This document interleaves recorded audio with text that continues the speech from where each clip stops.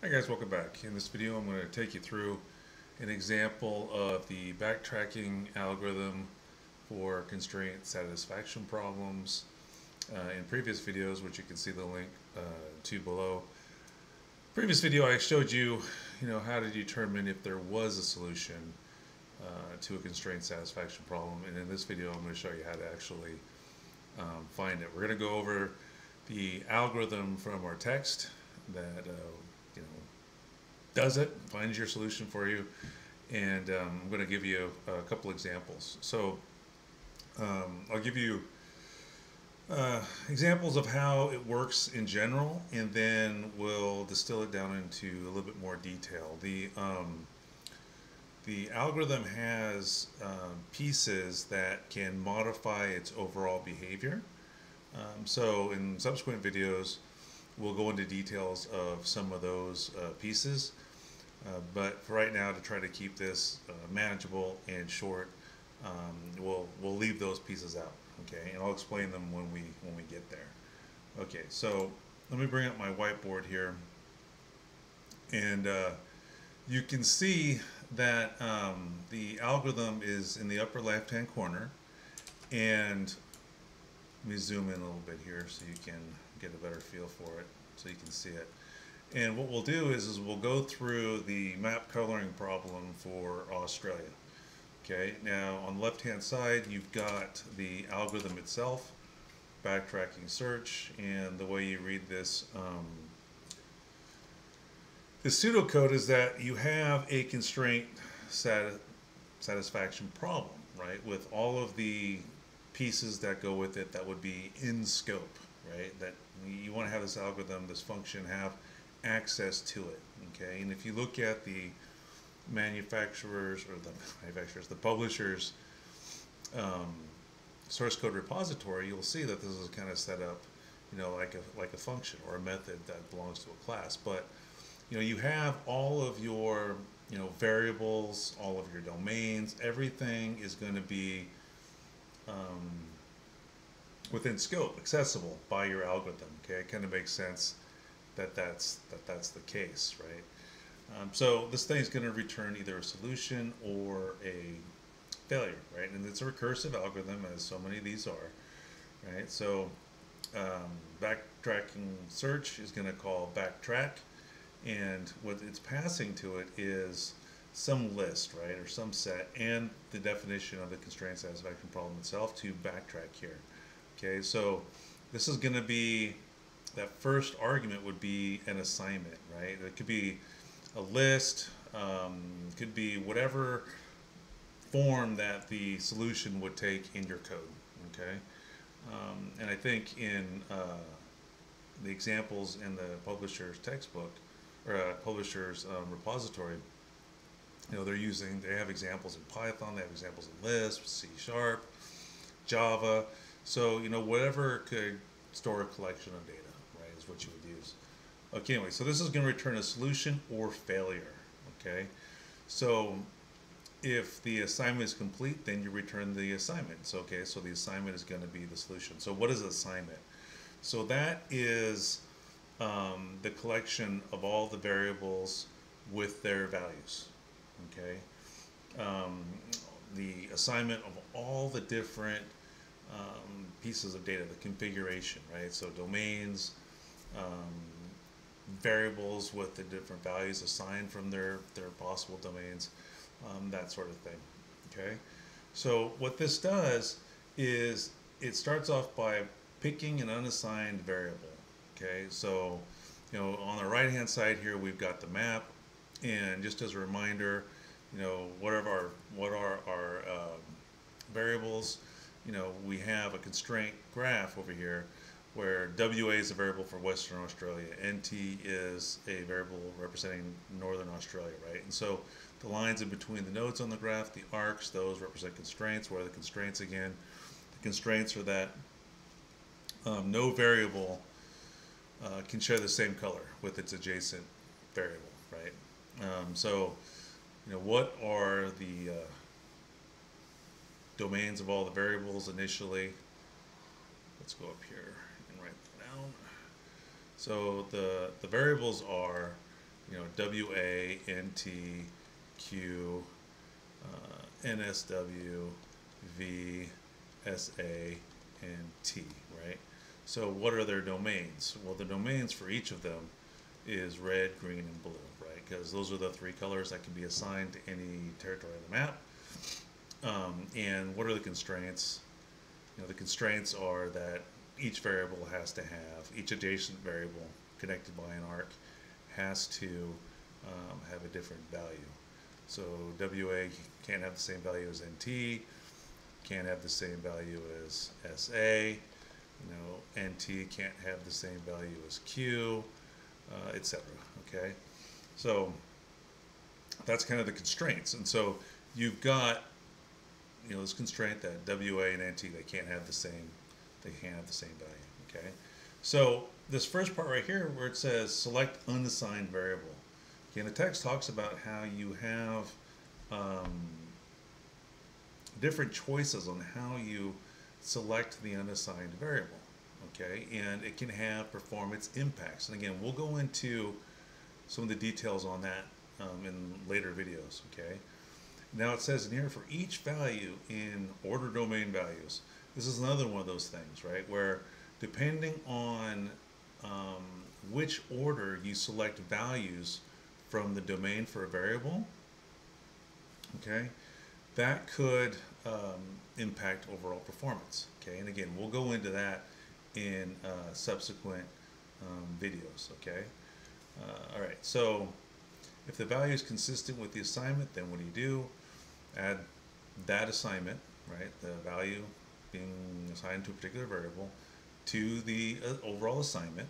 Okay, and then we're going to do some inferences. Okay, so we'll go ahead and include how this function works in this video. So this is going to be where we talk about forward checking. Okay, and it actually speeds up the search for a solution quite a bit by pruning subtrees from your search tree. Okay, now if the inferences isn't a failure, then you can go ahead and add the inferences to the assignment. That just means, hey, they're going to stick. Okay, and then here comes the recursive part. Okay, you recursively run the backtrack algorithm again, and then continue on, right? Repeat yourself. And then once you finally get past that, the result is not failure, then you go ahead and return the result. The result is going to be the solution to the constraint satisfaction problem. Okay, let's see here. All right, so let's see what happens or how this algorithm would work if there wasn't any inferences, right? So this will just give you a basic introduction to how it works in general. And then we'll do the example with forward checking, so that way you can see how things get pruned, right? So if you don't have forward checking, okay, you have to start somewhere, okay? And so what'll happen is that you go through and you say, all right, well, let's go ahead and start off by picking an unassigned variable. Okay, so I'm just going to go and follow this order here. I'm just going to go left to right, right? But you can, depending on how you define this select unassigned variable function, you might pick Q instead, or you might start with T, right? There's heuristics for determining which one you pick first. Now I'm just going to go with left to right. Okay, so you start off by assigning some value, right? So we're going to pick a variable. Okay, we're going to start off with WA. Okay, now what we're going to do is for each value, now this is where you have another one of those functions, order domain values. So you could pick any one of the values to assign to that variable, in this case R, G, or B, right? And there's heuristics for determining which one you would pick first, right? So depending on which one you pick first can impact the overall performance of the algorithm, right? But I'm just going to keep this one simple, and we'll tackle those questions in later videos. Now I'm just going to go from left to right, okay? So we'll start off by assigning WA equals R, okay? So we're skipping the inferences part, okay? So we're just gonna continue on, right? So what would happen next is that, you know, we would end up with a tree that's gonna have all these values assigned, okay? So I'm going to show you what the partial search tree would look like without going into too much detail up front, because we're going to go into that detail when we put the inferences in, okay? But anyway, so we would assign to WAR, right? And then we would go and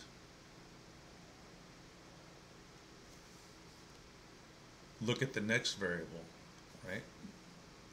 So NT. Okay, now what we would have to do is we would have to try to assign to it a value, right? Now, if we just go with, you know, left to right, red, green, blue, well then as soon as you say NT equals R, well that would be inconsistent, right? So if it's inconsistent, then this would be a failure, okay? And so the search would stop going along that subtree, okay? And so then we would backtrack, and then the search would continue with another value, NT equals G, right? So since there's no consistency there, okay, fine, then the recursive part would kick in, okay? And then you kind of do the same kind of thing, right? So what are the adjacent variables from NT, okay? Well, we already have WA, okay, that's where we came from. So then you'd have one for SA. SA equals, right, now remember, we're just picking the first value in the domain, okay? So is that inconsistent? No, it's not. So, okay, we can continue down that part of the tree, okay? So from SA equals R, who's next to SA? Well, WA, right?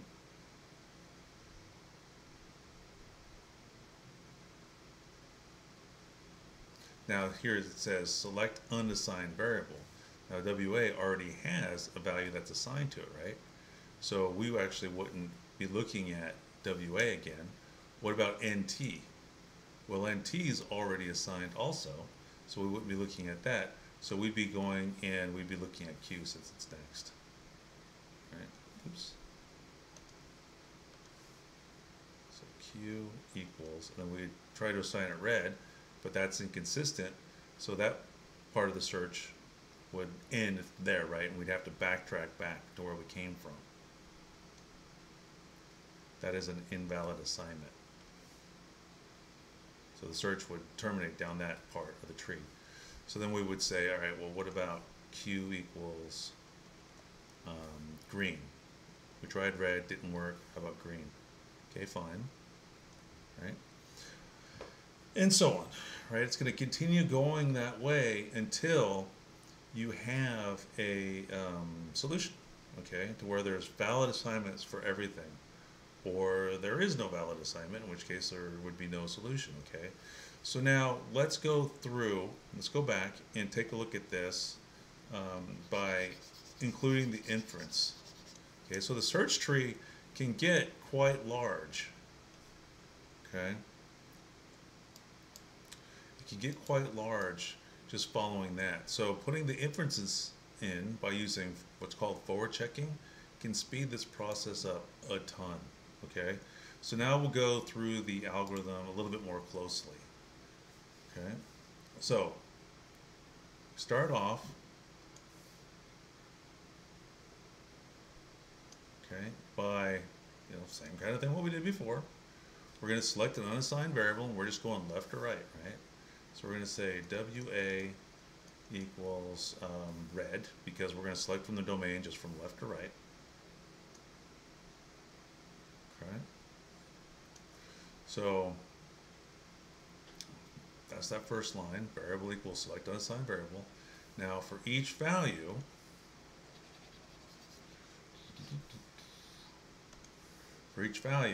in order domain values, right? So we have to pick a value from the domain. So we're just going left to right, red.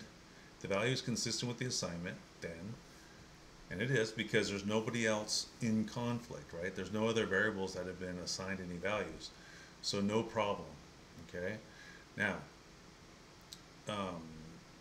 that's going to stick then, WA equals R. Now we do the inferences part, okay? Now this is where forward checking comes in. And all forward checking says is check any variables that share a constraint with WA, right? And then if there's any inconsistencies, okay, so if any variables for the, any values for the neighboring variables for WA contain values in their domain that would conflict with WA's, then just delete them from the domain, okay? So it sounds a little bit tougher than it actually is. So let's take a look at WA, right? Who does it share constraints with? NT and SA, right? So what this says is go ahead and for the domain of NT, delete red from its domain, okay? So that would leave only green and blue in the domain of NT, and similar for the domain of SA. Okay. So, since there's no empty domains for any of the other variables or any of the variables at that point, then the inferences didn't fail, which means that these inferences are going to stick. These changes, they go ahead, let's move forward, let's keep them. Okay. Now, here's where we go ahead and do the recursion part, right? So we're going to go backtrack and we're going to do it again. Okay. So go back up to the top. The assignment is not complete. We're not done yet. So select an unassigned variable. Okay, WA has been assigned. So now we can grab another one. So we're going to go left to right. So we'll grab NT. Okay. So what do? Select an unassigned variable. We're going to go left to right. So what's in the domain for NT? Green, that's the first one. So we're going to assign green there. Okay.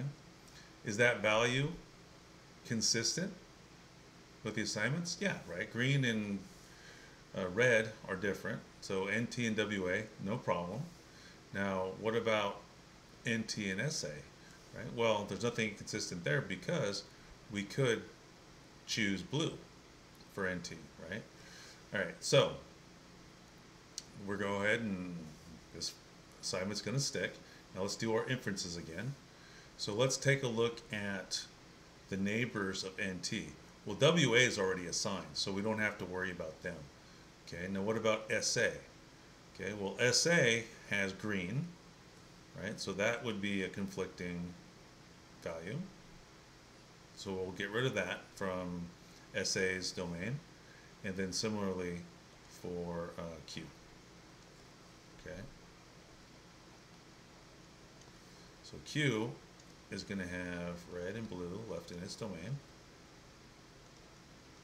Oops. The domain of Q. Okay, so those inferences, those changes to the domain, okay, doesn't leave any domains empty, so those inferences are valid, so they're going to stick. Okay. Now we go back up and we have our recursive part here. Okay, so we're going to do it again. So what are we going to do? We're going to select an unassigned variable and we're just going left to right. So who's unassigned next? Q. Okay, so then we have to pick a value for Q. Okay, so we're just going left to right, so red. Okay, so left to right. Red's the first one. So is that value consistent with the assignments we have so far? Does red conflict with what's been assigned to NT? No. Nothing's been assigned to SA yet, right? And also we could pick something in the domain of SA that would be different. So there's no conflict there. So we'll go ahead and we'll assign red to Q. Now it's time to do our inferences part. Okay, so look at the neighbors of Q. Well, NT's already had something assigned to it, so we don't have to worry about that. Now what about SA? Okay, now SA doesn't have red in it already, so we don't have to worry about that. Okay, now what about NSW? Domain of NSW. Well, that's still got red in it, so we're going to get rid of that. Okay, so this is kind of making the graph arc consistent as we progress, okay? All right, so that guy's done, right? Inferences do not equal failure because all of the domains of all of the different variables are not empty. Okay, so then we're going to do the recursive part again. Okay, so go back up.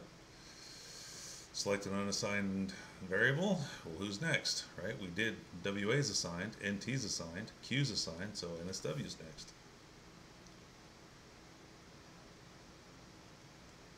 We have to assign to it a value, right? So the first value in NSW is green, so we'll assign it green.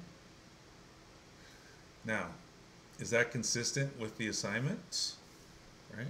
So NSW, is there a value we could select from the domain of SA that would keep it consistent? Yes, blue. What about Q? Well, Q's been assigned R, so if we assign G to NSW, that's consistent. What about the domain of V? Right? Well, we could choose either red or blue from the domain of V, and it wouldn't be a problem, right? We wouldn't be inconsistent, so that's fine. So we'll go ahead and we'll leave, this one's going to stick, right? Green assigned to NSW. So now we'll do our forward checking. We'll do our inferences. Okay, so let's look at NSW. Now Q's already been assigned, so we don't have to worry about that. SA hasn't been assigned yet, so we got to look at SA. Right? So the domain of SA does not have green in it. It only has blue, so we're not going to delete anything from SA. Now let's look at the domain for V. Right? Now V does have green in it, so we're going to remove that from the domain of V. Okay?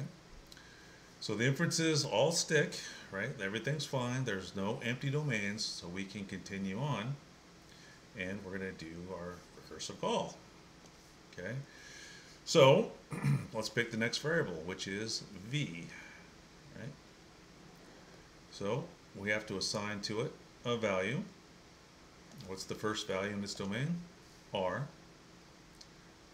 So is R consistent? An assignment of R to V, is that consistent?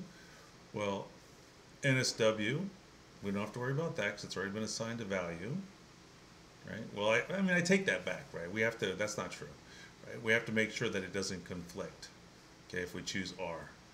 Okay? Since there is no R in NSW, then there's not going to be any conflict there. What about SA? Right, we got to check against SA. Is there any conflict there? There is no red in the domain of SA, so this is a valid assignment. This is a consistent assignment. Okay, fine. So that assignment's going to stick. So now we're going to do our inferences. Okay, we're going to do our forward checking. So let's look at the domain of SA and let's look at the domain of NSW. Okay. So NSW's already been assigned, so we don't have to worry about them. Okay. What about SA? Okay. Well, SA hasn't been assigned. Okay, but there's no red inside of its domain, so there's nothing to do. So we're good. Okay. So there's no failure in our inferences. Okay. So now let's go on. Let's hit that recursive part. Okay. So now we move on to SA. And we have to pick some value for SA, right? So we go to the very first value in its domain, which is blue. We check to make sure that that's consistent with everything that's been assigned so far. Okay, so what does WA have? It's assigned red. What does NT have? It's assigned green. What does Q have? It's assigned red. What does NSW have? It's assigned blue, right? So, do we have a inconsistency there? NSW has green, Q has red, NT has green, WA has red. So no inconsistency. So that assignment's going to stick. Now we can do our inferences. Okay, so do our forward checking. So is blue in the domain of WA? Well, WA's already been assigned, so we don't care. NT's already been assigned, we don't care. Q's already been assigned, we don't care. NSW's already been assigned, we don't care. V has already been assigned, we don't care. Okay, so we're done with SA. So we've got the recursive part here. Okay, so we're now going to go and check V. Okay, so we're going to assign the first value from V from its domain, which is red. All right, so then we check to make sure that that's a valid assignment. Okay, or I'm sorry, not V, T. We already did V. Sorry, T.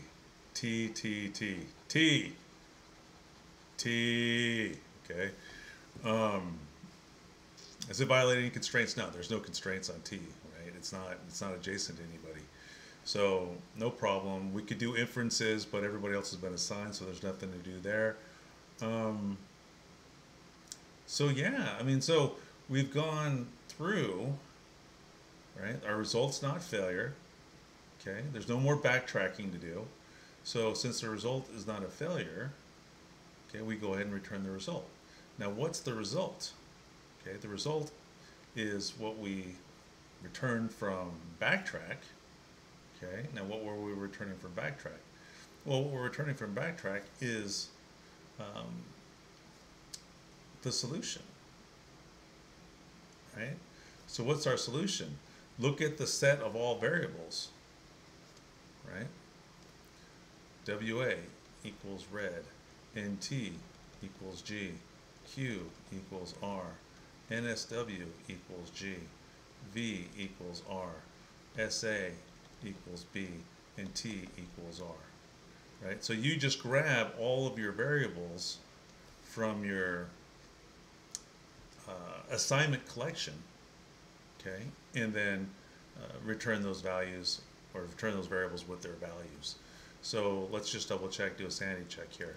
So WA's got red, NT's got green, SA has got blue, Q's got red, NSW has got green, V has got R, and then T's got R.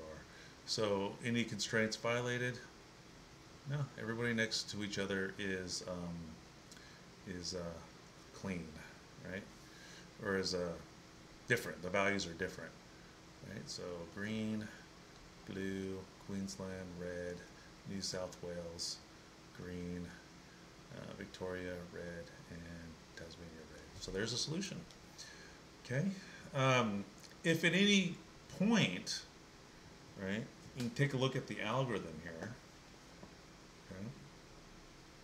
If your value is inconsistent, right? If any time you had a value that was inconsistent with the assignment, right, with the assignment of all the variables, then you'd skip all of this stuff.